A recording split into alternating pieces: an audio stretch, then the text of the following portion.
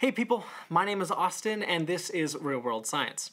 Today I want to tell you about an experiment of mine, but more specifically how someone has been sneaking around my experiment. And I know they've been sneaking because I caught them on camera. They haven't broken anything, they haven't taken anything, but more than anything, I just want to look them in the face and tell them that they are beautiful.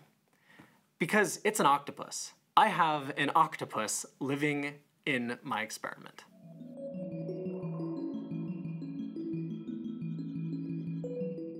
As a quick review, this experiment features 8 modules that you can see in this photo here. And each module features 1 coral cam and 3 tiles. The tile on the left, from the camera's perspective, is left untouched for a full year to see what recruits onto it. The tile in the middle gets swapped out every single month with a fresh tile straight from Home Depot. And the tile on the right gets a light scrubbing every month to remove the algae that have settled on that tile. And the lights just went out. Okay, lights are back on. Where were we?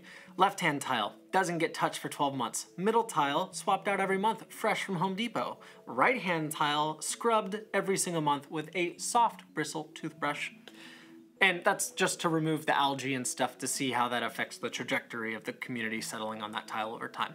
Anyways, the point of this experiment is that eventually I hopefully will get corals settling onto these tiles, and my coral cams, which take 3 photos a day, will help me track the growth rates of those corals through time and relate some of that data back to the environment that those corals are living in. That's all well and good, but it's not what I'm here to tell you about today, because this is going to be a short video about our little octopus friend.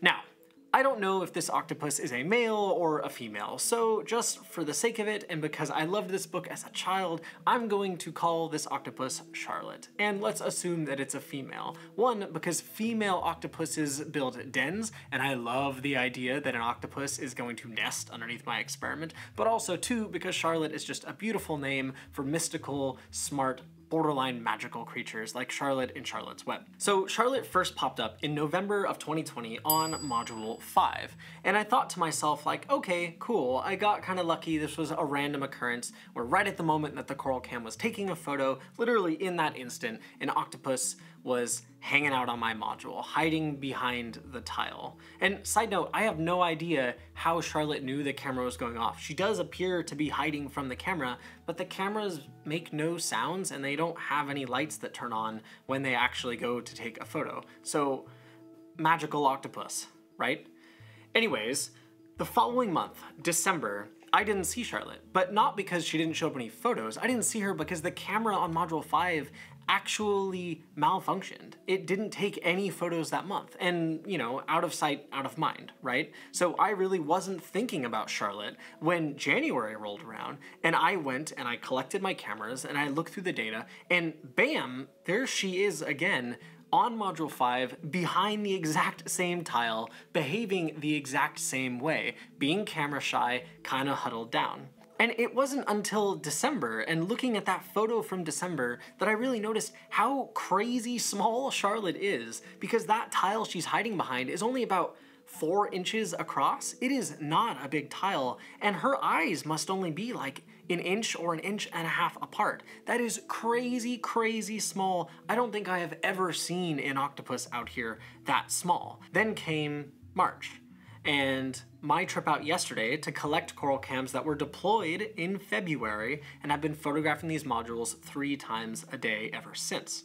Well, last night I was so tired. It was a long day, and I was just kind of lazily scrolling through the images, and before I know it, I hit the images from Module 5, and again, just kind of like glassy-eyed, going through the data because there's so many photos that I have to look at, and bam! Charlotte, right freaking there on Module 5, and she is not hiding behind a tile like before. Oh no, no, no, no. Charlotte is out and about in all of her glory. I mean, look at her. She is beautiful and fascinating and gorgeous. You can literally see the intelligence in her eyes as she is looking back at the camera. And I have never, ever wished that I designed coral cams to have higher resolution cameras, because I've never wanted more pixels in a photo before, so I could just zoom in and look at her closer, see her coloration, see her chromatophores, and see those beautiful octopus eyes. It was at this point that the curiosity really set in. I have now captured this octopus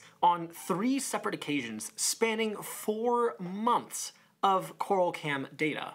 That is not luck. That is a pattern, and that is what ecologists and biologists look for when we're out working in natural settings. We look for patterns. That is the core of biology, and really, when you think about it, kind of the core of the human experience in a lot of ways. It's looking for patterns. So I went back and I said, what else could I learn about Charlotte from these photos? I go back and I look at the timestamps for all of these photos, and guess what? She shows up not only on the same module, but every single photo that I have of Charlotte is from the exact same time of day. Somehow, I have had the crazy fortunate luck of timing Coral Cam to go off exactly when Charlotte is out for her afternoon walk at 12:30 p.m. So that's where we are now, Charlotte and I. We have a special relationship. She doesn't know who I am, and she doesn't know that I take photos of her when she's not looking, and oh wait, that sounds real creepy. I was proud of this experiment before because really in more of a pet project way, it was a cool opportunity for me to show off what Coral Cam can do, and I was hoping to use this little tool that I had created to measure growth of corals through time. And we've seen some cool stuff, like I'll put up on the screen right now, where I've actually captured cyanobacterial blooms wiping out turf algae on some of my tiles in a very short period of time. But now that I know a beautiful octopus has decided to call my modules home, or my module home, man, I am so proud of that. That takes it to a whole new level. I feel like somehow, even if temporarily, I have contributed back to the reef environment that has taught me so much over the past 4.5 years that I have lived and studied here in Hawaii. I just wanted to share that with you. This one little bright spot, this curiosity that brought a smile to my face in an otherwise crazy time that we all live in. And I hope it does the same for you. I hope that this has made you smile, maybe even made you laugh, maybe made you curious about science in some way. And I promise you, the next time that I see Charlotte, I will post an update video, maybe with new photos of Charlotte. And if I'm ever fortunate enough to see Charlotte while I'm actually visiting this study site, I will bring you back photos or video. Until then, we're just gonna have to wait and wish her the best as she takes up residence and lives out her life underneath my coral cams. I hope this has made you smile as much as it has brought joy to me, and I will see you next time.